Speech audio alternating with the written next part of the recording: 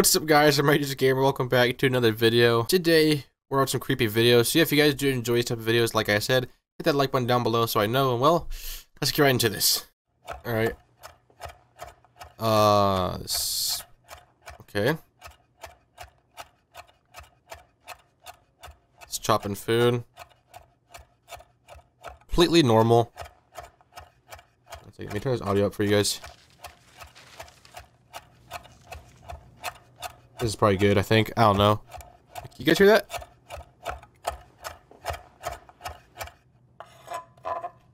Alright, I think I can hear that.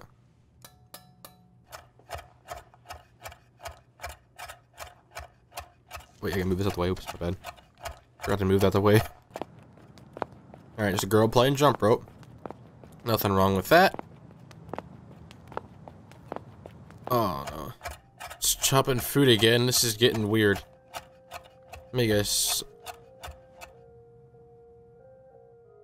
She hears the ice cream man. She's not happy about it. She's concerned, it looks like. Oh no.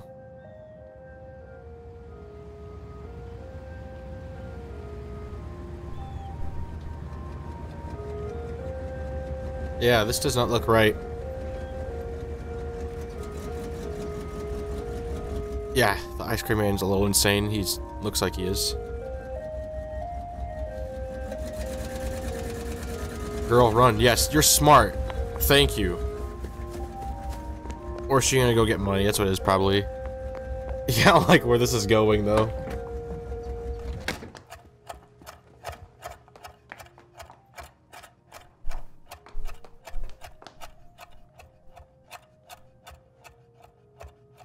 Don't do it, Mom. She does not need the money for ice cream. That ice cream man's crazy. Don't listen to her. Just chop your food. Just keep on chopping. Don't ignore her, please.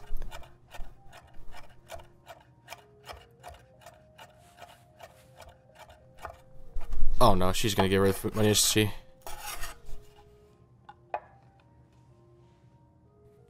Okay. Where is this going? She's looking down. What's she... Oh, I thought she was gonna... What's she doing? What's she doing? This is making me worried. Oh no. Where is this going? She gonna chop off her finger? No. Oh, she's not doing that. No. Oh, wait, she's done it before. Her finger's missing. Her finger's missing. Her middle finger's missing. Don't do it. Oh, don't do it. Okay, they're not gonna show it, right? They don't.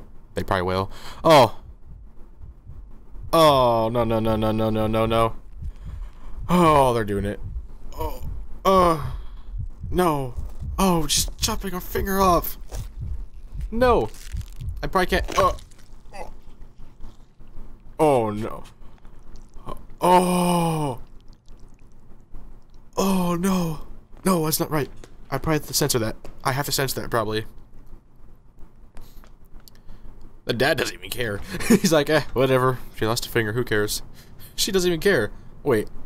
Is that what the ice cream guy takes as body parts? That's, yeah. That's a weird ice cream man right there. If you don't take money, but you take body parts, that's a little strange, if you ask me.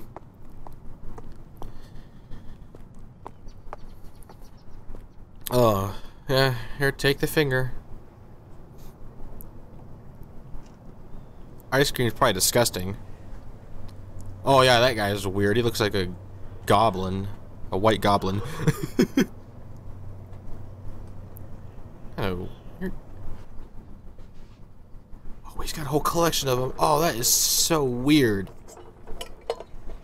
Oh, he's got...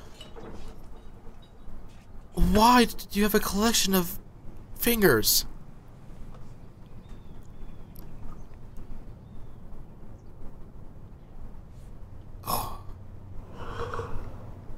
Run. Run for your life. Get out of there. Go, go, go, go, go, go, go, go, go. Go. Is the little girl safe now?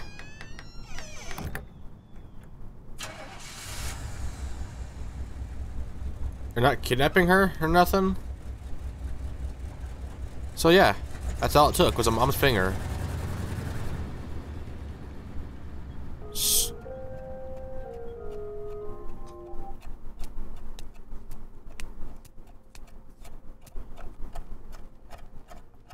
Yeah, this is very, very strange.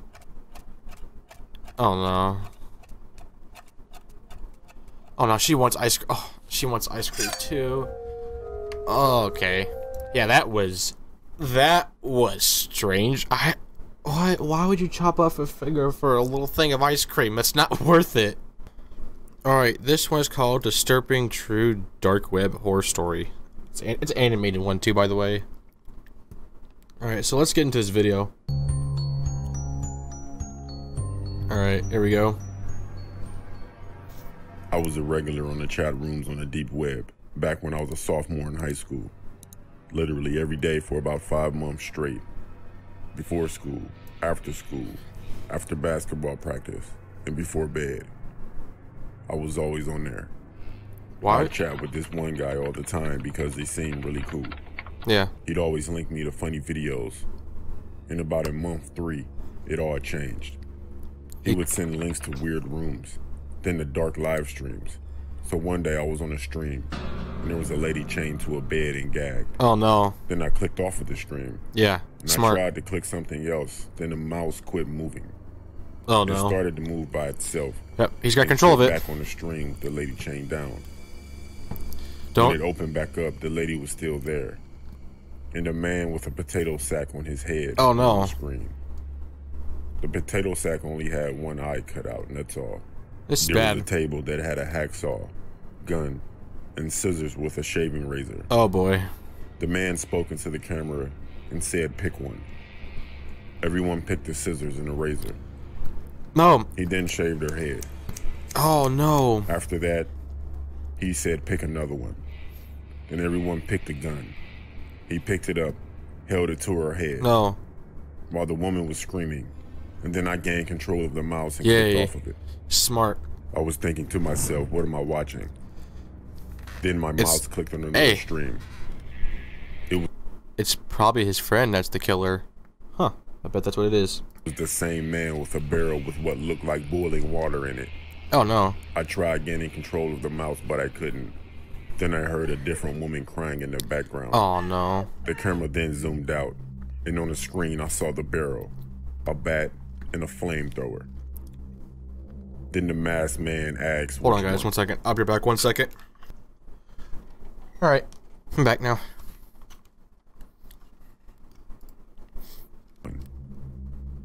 The chat was split between the boiling water and the flamethrower. The man then said, "I'll use both then." Oh, He what? rolled the crying woman into the side of the camera, turned the flamethrower on, and aimed it at the barrel. At this point, he had her chained to the wheelchair. The water in the tub was boiling out of control. She started kicking and screaming even more. The man called another guy in the room. They unchained her, picked her up, and threw her toward the barrel. The screen then went black, but I could clearly hear the woman screaming and splashing. For about 2 minutes, that's all I heard. Then it stopped. Oh no. The screen then came back and it was focused on the barrel. The two men just stood there, staring at the camera, breathing heavily. No. And that woman. I don't know how to explain it, but it was a terrible sight. Then the stream ended. Click. I closed out of everything. Yeah, smart. And I sat there in silence for a while. Honestly, that wasn't my last time on the dark web because I thought. I honestly enjoyed it. How do you enjoy someone getting killed? At first, I thought the door was opening and it was gonna be one of the guys and he's dead. I thought that's what it was. There are a lot of people out there like me, more than you think. Be careful about going on the deep or the dark web. Wait. So he enjoyed seeing people get killed? That took a weird turn. I thought he was gonna be like a good guy and turn everything off and never go back on it again. But nope, he's like, I want to see people die. That's yeah, that's strange. All right, here's another horror story short. It's an animated one, obviously. Again, it says true scary hide and seek in the cornfield story. That's a weird title, but yeah, let's get right into this. All right, here we go. My name is Kai. When I was 17, me and my friends were hanging out one night and decided to watch a movie. making some popcorn. The movie was a hilarious thing. We had a good time laughing and eating popcorn and other snacks. When the movie was done, it was around 11:30 p.m. It already turned to pitch black outside. One of my friends, we'll call him Spencer, suggested that it would be a good idea to play a game of Spotlight. Spotlight is basically hide and seek, but in the dark, and the seeker has a flashlight. Oh. Where I live, my house is in a cul-de-sac, and if you walk down a little path in the backyard, you end up at a long street. Across that street, there's a giant field that used to have a basketball court and a playground. Now But it's a been cornfield, torn down huh? since I was 8. So now the giant field was just empty. Oh. But there were a lot of bushes and hiding spots, and even a little cornfield, which made it perfect for a game like Spotlight. So we grabbed a few flashlights and headed to the field. Yeah, they're gonna die. After playing a giant game of rock, paper, scissors, it was decided that another friend, we'll call him Braden, was going to be the seeker. So me and Spencer went to hide together in the cornfield, since it would be hard to find someone in there. While I believe 4 other friends, John, Ethan, Liam, and my brother Cameron, went to hide all separately in different places in the field. For some information that'll be needed later on in the story, Spencer was 17, John and Ethan were 16, Braden and Cameron and Liam were 14. Oh, dang. Once me and Spencer got comfortable in So the they're young, cornfields, then. we started just to talk about random stuff and about the movie we watched earlier. Just as I told Spencer a joke and he started laughing, I put my finger to my lips and told him to shut up because I could hear someone rummaging through the corn and stomping on leaves. It's not the seeker, We it's both someone just else. sat there thinking it was Braden and hoping that he would find us. I then realized that it sounded like multiple people. Then Spencer said, "Wait, isn't Braden the only seeker?" My heart dropped. Uh-oh. I began getting scared, but tried not to say anything. I could also see that Spencer was scared too, and I bet he was about to shit his pants. Oh. Just then, we heard the men speaking to each other, and they didn't sound like any of our friends. So it was confirmed that there were 2 other men in the cornfields with us. Oh, no. They were talking very quietly, but I could hear some words. Boys, snatch, just like that. I felt like time stopped. Uh-oh. About a minute later, we heard them walk off, and I'm going to assume that they left the cornfield. But after the 2 men left, we heard someone yelling, "Get the f*** away from me! Help!" Uh-oh. It sounded like Cameron.